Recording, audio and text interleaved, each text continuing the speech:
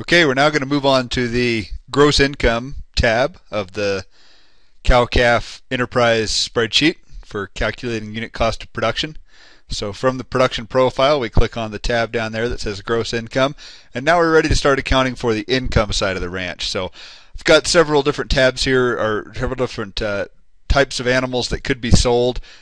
Whatever you're selling, change that to match it.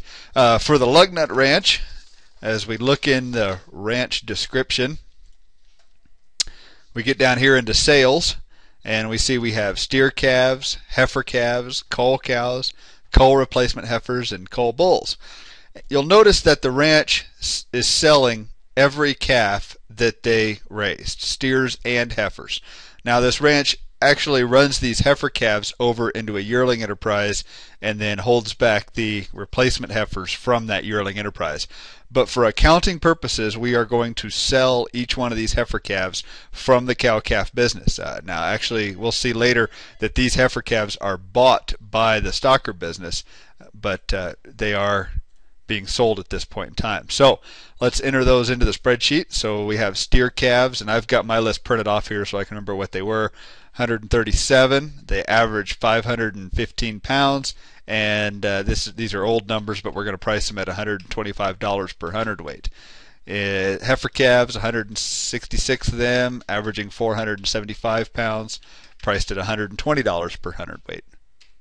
Cull cows, looks like we had 39 of those sold, and they're going to weigh about 1,200 pounds, and we're going to price them at 49 cents.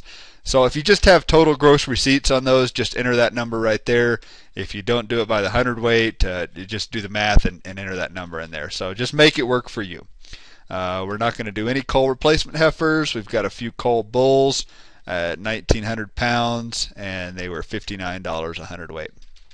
Okay, so that's all that this ranch has in terms of sales. Now we get down here into the beef cow inventory number. And this can be kind of a tricky part here and can confuse quite a few folks, but let's work through it slowly. Here we're accounting for cash sales to the ranch, but we also need to account for inventory changes on the ranch. For example, let's say we had we're building the herd, we're retaining heifers. So we may not sell as many heifer calves, but our herd is going to grow in value. So we need to account for that increase in herd value.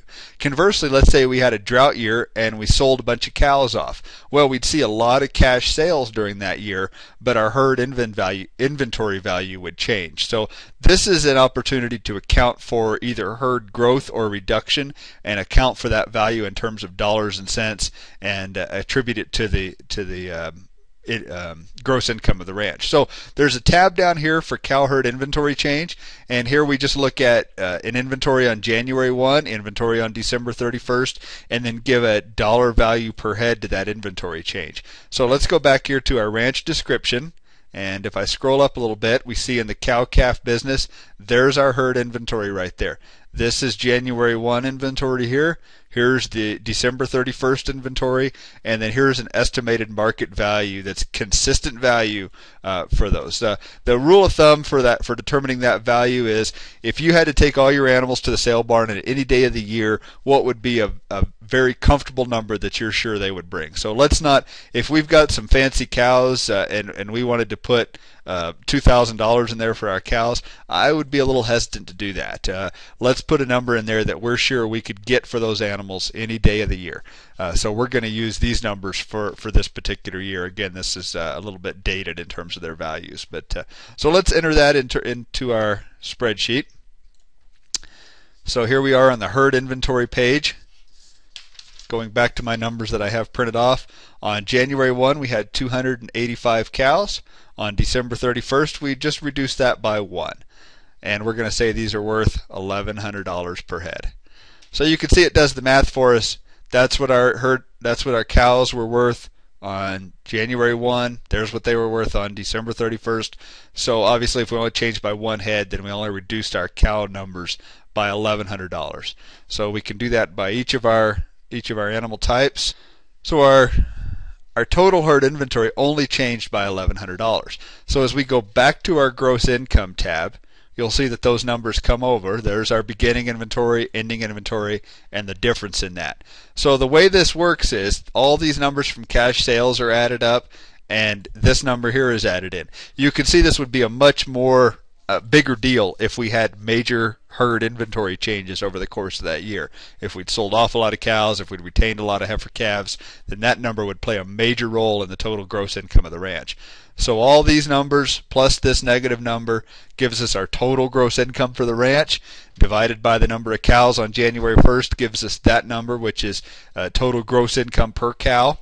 This steer calf equivalent number is calculated by dividing that number by the value of a steer calf. In this case, it's $125 per hundredweight. And what that tells you is it's just a number that's used to calculate unit cost of production. But that tells you each cow on the ranch contributes 5.1 steer calf equivalents in herd value. So we'll use that number later in the spreadsheet to calculate unit cost of production.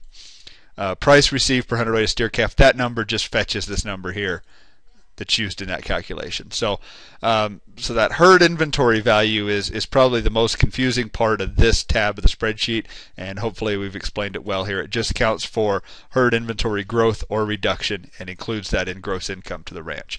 So now we're ready to move on to the feed cost tab.